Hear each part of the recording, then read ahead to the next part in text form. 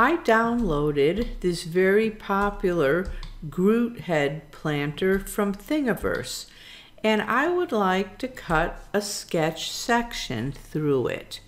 So what I'll do is, in the solid workspace, I'll go to Create Mesh Section Sketch. Select the mesh body and then move this to where I want a section cut. So let's say I want one cut right there. I'll say OK. And there is a section cut. Can you see that orange line? That's a sketch.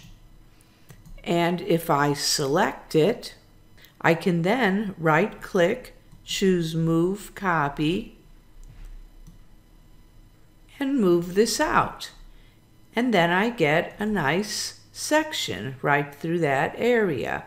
Now here's something fun I can do with this. I can fit a line or a spline to this section. To do that, first I'm going to select it, right-click, and Edit Sketch.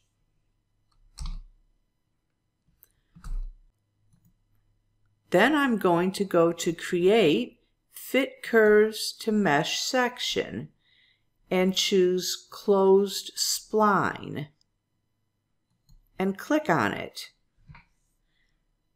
And look what just happened. I have a face that I can edit. So that's a great little tool in this software.